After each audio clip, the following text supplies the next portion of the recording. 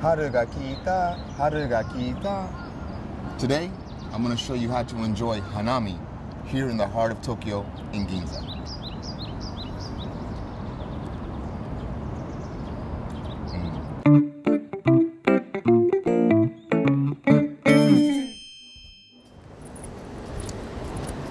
Yo, yo, yo, yo!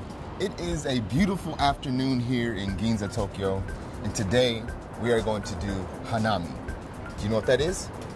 Well, hanami, literal translation is looking at flowers.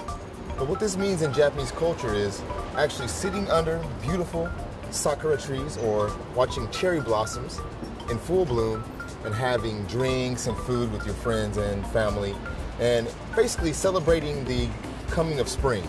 So today, I want to introduce a couple of restaurants to you that you can go to and order takeout to enjoy your hanami. The first restaurant we're going to look at is an onigiri restaurant, which is basically rice bowls filled with various types of ingredients. Today, we're going to look at a very nice, very popular onigiri restaurant so we can enjoy our first part of our hanami. Let's go inside. We have just entered the restaurant called Kinome, which is a specialty of onigiri. Now in this restaurant you can either sit down, enjoy your time here, or you can have takeout, which is what we're going to do today for our hanami party. So let's see what kind of onigiri they have in store for us. As you can see, there are so many types of onigiri here. But today I think we're going to go with our